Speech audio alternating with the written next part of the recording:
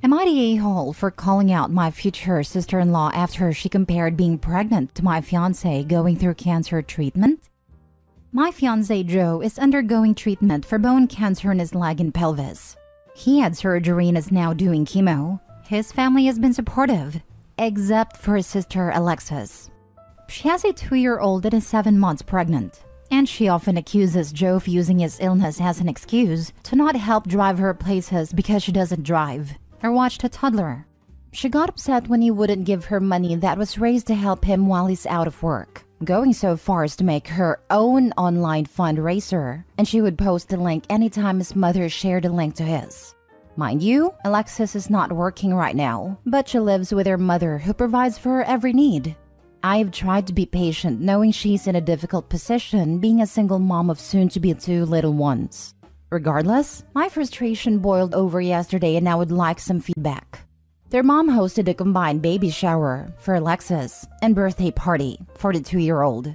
Joe wanted to go, but before guests arrived, he started feeling pretty tired and sick and went to his mom's room to lay down. He slept through the whole event and woke up shortly after we had cleaned up. Family members had been asking where he was and expressed concern when I said he was upstairs sleeping. I don't think Alexis liked that people were asking about him, so when he woke up, she complained that he got to take a nap while she handled everything. Which wasn't true because me, her mom and her best friend took care of everything. Alexis just helped with cleanup. I didn't know what to say at the time, so I kept quiet. Joe, for the most part, ignored her as well, so I followed his lead. The following day, yesterday, she posted pictures of the event and the first line of the post said, "Thank you to everyone who woke up yesterday and chose to celebrate my sons and me." I texted her, "What's the first part of your post supposed to mean? You know, Joe wouldn't have missed his nephew's party for the world. He's exhausted." She said, "Cry me a river. I'm tired and hurting too, but you don't see me napping during important family events." I sent her pictures of him throughout his treatment, sleeping in the chemo chair, sleeping in the car, pushing through physical therapy, etc., and I sent the following. "I don't doubt that you're tired, but Joe is sick and literally just trying to live. I hope someday you learn to support your brother instead of being jealous, indignant, or whatever it is." I sent screenshots to their mom and asked her to talk some sense to Alexis. After which, Alexis texted me one more time calling me an a-hole, among other names. Now that I've had time to cool off, I'm wondering if it was even my place to call her out. Joe was ignoring her. Their mom was ignoring her, so maybe I should have too. She just frustrates me so much. Am I the a-hole? Not the a-hole. Having witnessed someone battling cancer and chemo, Christ, I can't say what I'd like to say about the sister-in-law. Seriously, what a witch. My mom is a breast cancer survivor. It's so hard. I hope you and your loved one are doing okay. I would have went even further and publicly asked why she's so jealous of a cancer sufferer getting attention, that competing with a sick man makes her trashy. I watched my ex-mother-in-law do chemo 3 times. I've seen how tired and wrecked people are after those treatments, and wouldn't wish that on anyone, and would never dream of trying to say someone is just using it to get out of things. Not a-hole. I'd post on her post a reply saying something like, "Thanks to everyone who had heart to express concern for my husband who is exhausted from his chemo treatments. His love for his family got him to the party, but sometimes the treatments are too much on him and he needs to rest." This is the way. Alexis is a grade A witch with main character syndrome. Sorry, too much emotion, I know. Not a-hole. I was a mom of 5 when I found out I had colon cancer. I know people are different, but I can assure you that none of my pregnancies compared to cancer. I hope you're okay and doing well now. For people with complaining mindset, a pinprick is definitely worse than stage 4 cancer. Hope you're doing good. Sending you hugs. Next story. Am I the a-hole for not wanting to celebrate my brother's recovery because he was driving while drunk? Plus update. Original post. I-19 female have a brother 21 male who has been spoiled rotten. He gets away with anything. He doesn't listen or take orders from anybody, and my parents don't seem to care about his attitude. There's been many fights about this. My brother was driving under the influence and crashed into 2 cars on the highway. He was in the hospital for a good while, don't remember exactly how long. Everyone was worried about his condition, and each day has just been non-stop worrying about whether he was going to be okay. There's been a couple fights because my parents said the incident didn't matter too much. As long as the people involved in the crash didn't die, I could not believe it. Well, he was able to recover and my parents wanted to throw a party to celebrate his recovery. I was happy he was okay, but I have no sympathy for drunk drivers. My childhood friend died from a drunk driving accident, and I had to go into therapy for it. I had a problem with this because it felt like they didn't care that 2 people got hit. I voiced this opinion, and I got crucified basically. My parents said I was a bad sister for not being happy for my brother. I said I was happy, but it's like they didn't even care. And the reason he's allowed to get away with crap like this is because they keep filling his thick head with illusions. I'll admit, I got a tiny bit emotional because I remembered my friend's death, so I just went to my room and slammed the door. My dad came banging on my door yelling, "I hope you're freaking happy." I deeply regret even saying anything now. But am I wrong for thinking it's weird and disrespectful that they don't even care about the situation just because nobody died, and not wanting to celebrate my brother? Edit. By recovery, I mean in terms of injuries. As far as I know, my brother has been charged. I'm currently on the way to my boyfriend's house now because I can't stand my family. Now for the top comments before reading the update. Not the a-hole, but I would have attended and gave him a toast. To my brother, the drunk, who nearly killed 2 people and himself. Make sure to include the enablers. Parents. Yes, to my brother, who narrowly escaped death, who included strangers in his narrow escape.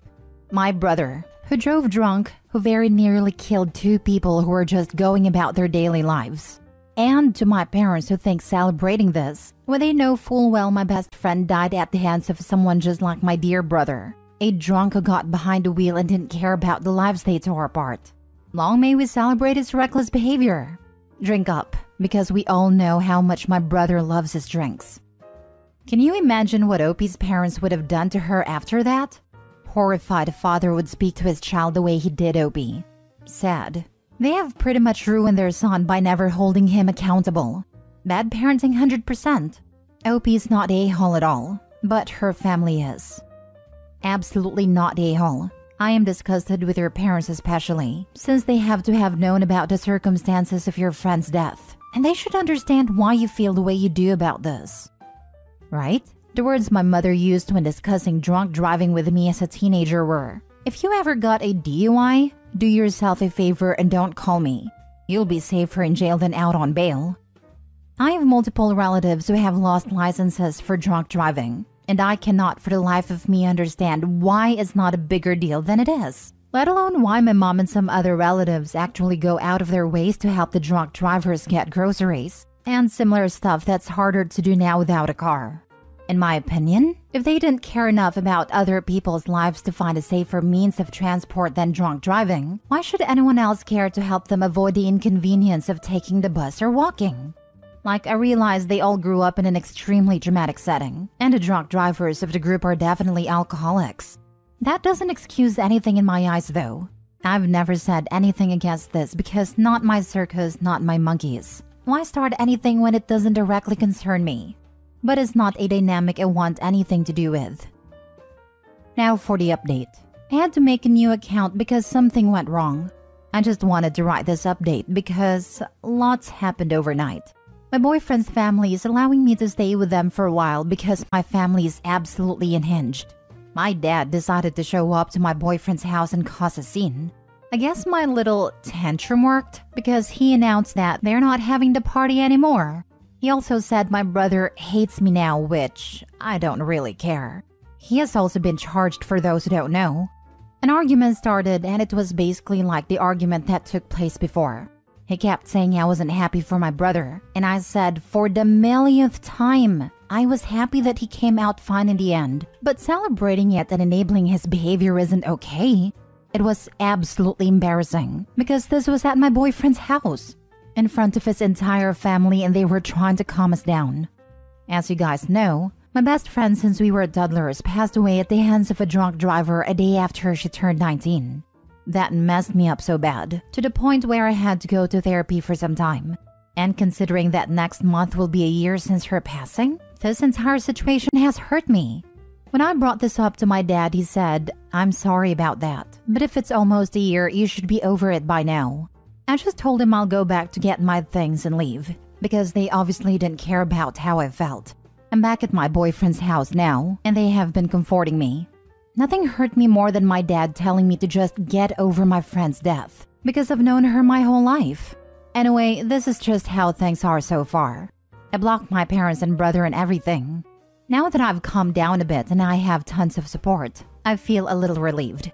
June 18th would have been her 20th birthday, and June 19th will be a year since some heartless monster took her life away. So I'm making both days all about her, even though she's not physically here with me. Thanks to everyone for the amazing replies. I sympathize with everyone who has lost a loved one / gotten injured because of idiots who think it's acceptable to drink and drive.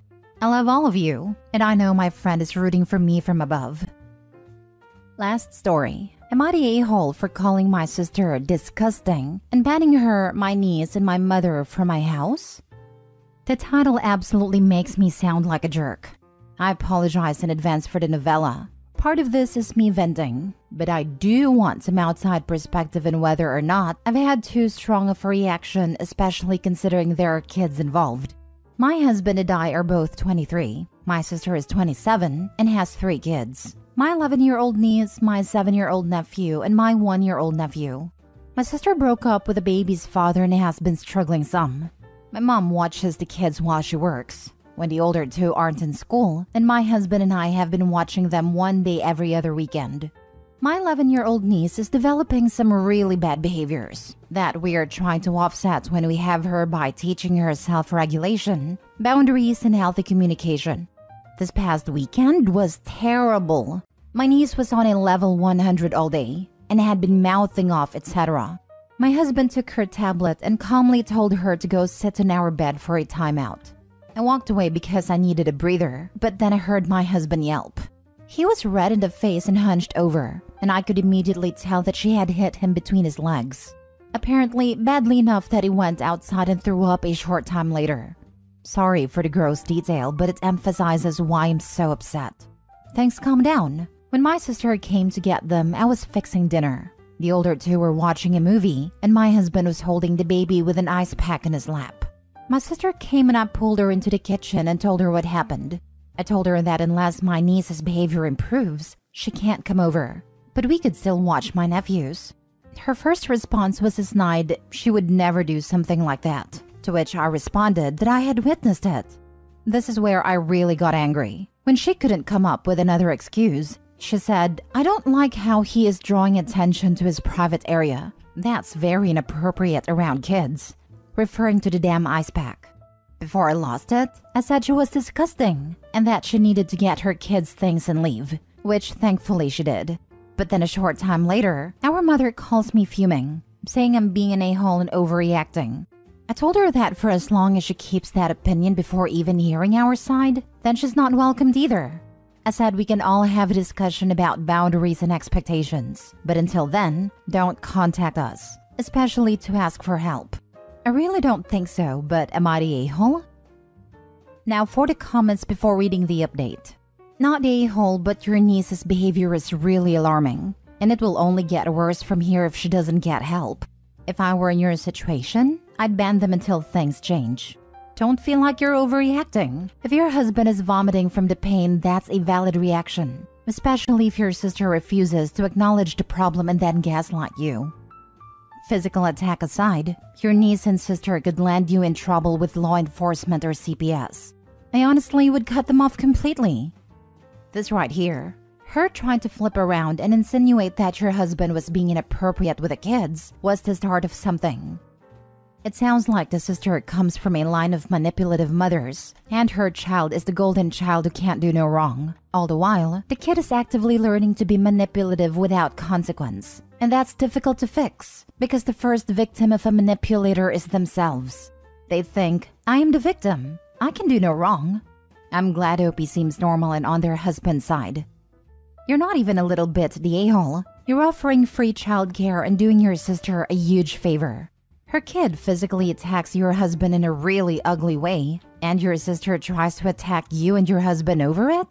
You should decline to watch any of her children anymore, if this is how she's going to treat you. She's taking advantage of you, and utterly lacks appreciation for your free services. Your mom is also an a-hole, and I can see why your sister had a kid at 16 and is massively entitled. I'd suggest drawing some much stronger boundaries with your family. I agree with this so much. It sounds like the sister gets a lot of help from the family and only has the kids to herself 2 weekends a month, with basically everyone else running to help her. She sounds selfish, like she expects everyone to help her. I hope she stops having kids because she's not acting like a good parent. I would be mortified if my kid did that. I mean, the husband still has a nice packing hours later, and her response is that it's not appropriate to draw attention to that area? Girl, your daughter already did that because of your terrible parenting. Not a-hole. Update. Thanks everyone for the support. I've gotten a lot to think about, and I'm reassured that I'm not overreacting. A couple things to note. My husband was not in the bedroom with her. He was telling her to go to our room for a timeout, which is what we normally do. He is taking off work to go to urgent care this morning because he is still in a lot of pain.